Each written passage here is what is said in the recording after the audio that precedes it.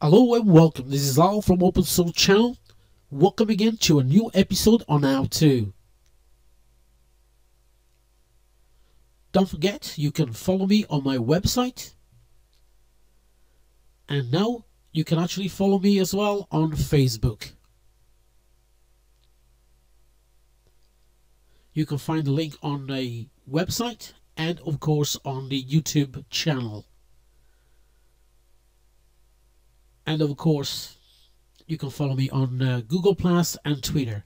But anyway, today I'm going to show you how to install Webmin on a Raspberry Pi. The first thing you want to do is to go to webmin.com, and if you click on download and choose the Debian installation, here as you can see on my notepad I got the instruction on how to get started. The first thing I'm going to do, I'm going to log into my Pi using PuTTY, and now I'm going to start inserting the login and password. If you haven't done so, run the update first. Here you can find on my channel how to get started anyway on the Raspberry Pi.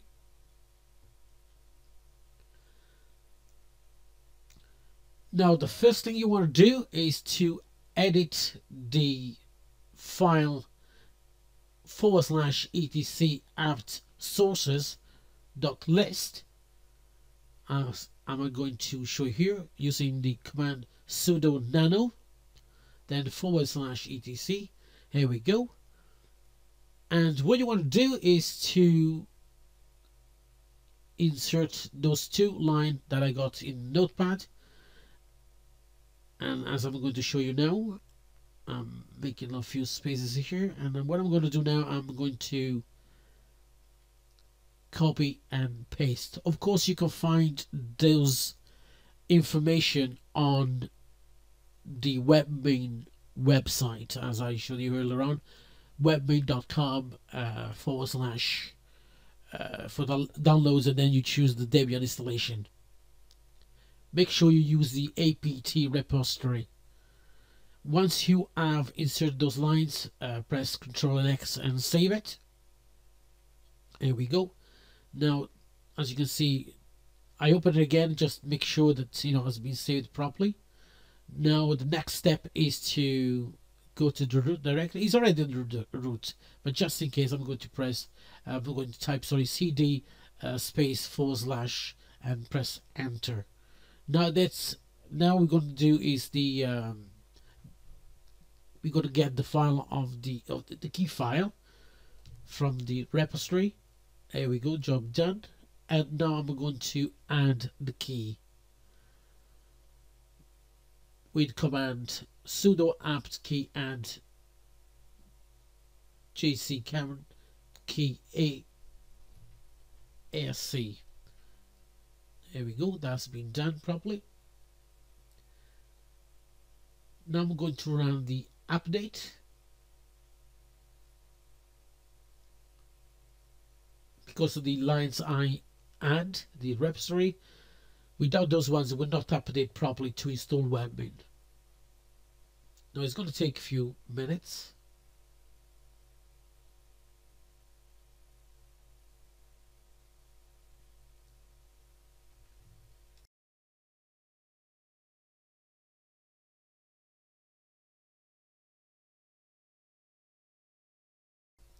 Here we go, the installation the update's finished. Now we go to the next step, and that is to install Webmin with the command sudo apt get install Webmin. Now again, it's going to take a few minutes.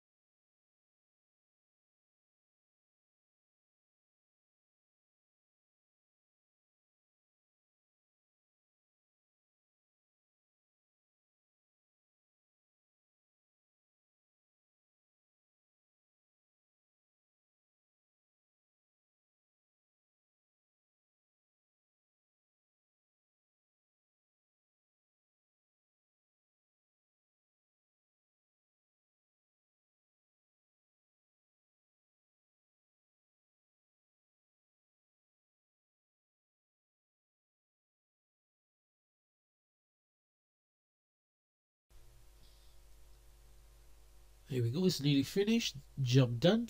Now what you will do is copy and paste this line. Is going to be the, you can actually put the, Raspberry Pi colon and the port is 10,000, or you can actually put the IP if you wanted to.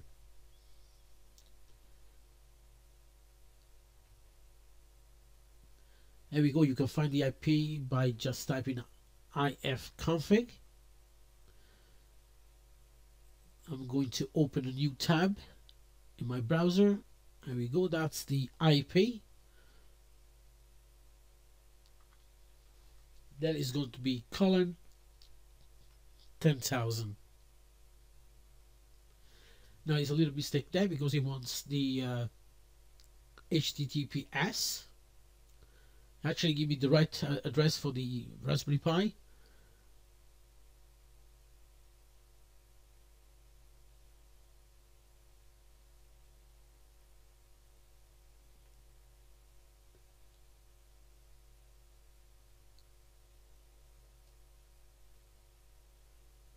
There we go, it goes automatically there.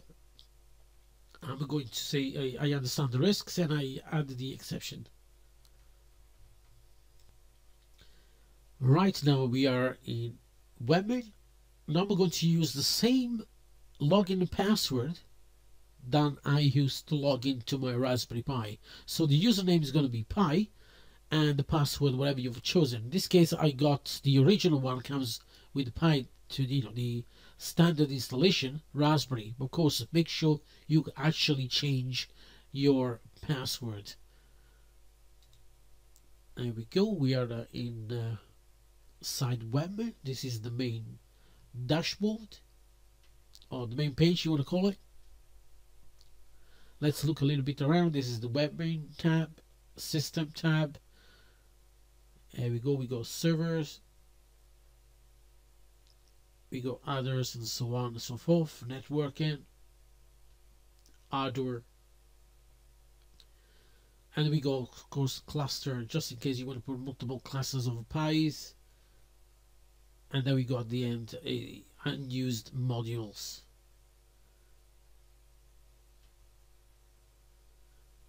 You can actually have your own VPN if you wanted to. You can have a Linux RAID with multiple disks if you want. RAID. You can have your DHCP server, Apache web server. I tell you what. Let me put here the IP address of the Pi. A second, so I can actually show you something. As you can see, is unable to connect. But if I go back to Webmin and I press on Apache web server, it's very simple. If I click underneath where it says Apache web server package, click here to start the installation, it will automatically install Apache. Very simply, fast, no fuss. And as you can see here, at the end of the installation, let's wait just a few seconds.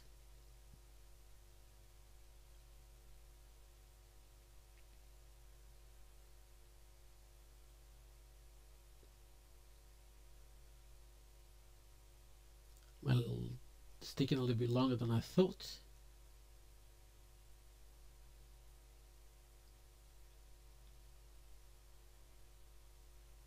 But don't forget, this Raspberry Pi is not for proper, deployment for a web server.